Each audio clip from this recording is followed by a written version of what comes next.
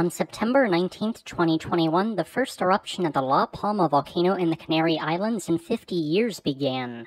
This eruption began with a large plume of smoke due to the interaction of the intruding magma with shallow groundwater. Afterwards, the eruption shifted to Hawaiian-style lava fountaining with magnificent fountains of lava towering to more than 300 meters in height. Before I continue in my coverage and analysis of this eruption, I need to cover the elephant in the room. The good news is that as it stands right now, a tsunami will not occur. Now for the bad news. The eruption occurred in one of the worst locations possible, meaning that several hundred, potentially several thousand homes are at risk of destruction. The main hazard here is rapidly advancing basaltic lava flows. There is not much that can be done to stop them, although I encourage local fire departments to spray water on the edges of lava flows in an attempt to redirect the flows into areas with a more sparse concentration of structures. This video will discuss what is expected to occur in the next few weeks and summarize the eruptions so far. The island of La Palma is part of the Spanish Canary Islands and is located several hundred kilometers off the western coast of Morocco. This island, along with the other Canary Islands, exists due to an underlying hotspot in the mantle. This hotspot supplies quantities of molten rock to the 6 volcanoes spread across these islands. Now, I must remind people to not travel close to the lava flows, as these are emitting high levels of both sulfur dioxide and carbon dioxide gases, which are reaching lethal concentrations adjacent to some flows.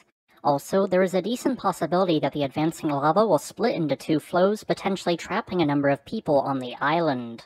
Thus, I encourage experienced sea captains to help in evacuations if this occurs. With this being said, do not for any reason travel close to the lava flows in a boat. As lava interacts with ocean water, it can create unpredictable explosions, ejecting material up to 1,000 meters away. The new eruption is occurring through 5 north-to-south facing fissure vents, which is centered approximately 2,500 meters east of El Paraiso. This area has been the site of 2 recent lava flows, one in 1480 and one in 1949. I have been able to verify at least 2 distinct flows of lava traveling down slope at the locations shown on screen.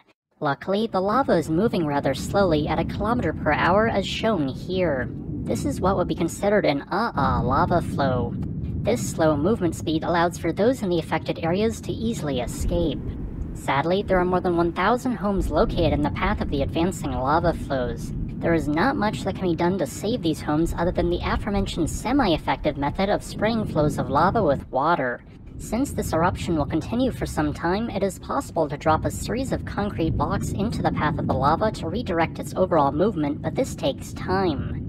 Previous eruptions from La Palma have lasted for anywhere between 1 to 2 months, so I would expect that to be the duration of the ongoing eruption. Almost all of the aforementioned eruptions contain small explosions in what is termed a Strombolian-style eruption. Thus, I expect the 2021 eruption to be rated on the Volcanic Explosivity Index as a 2.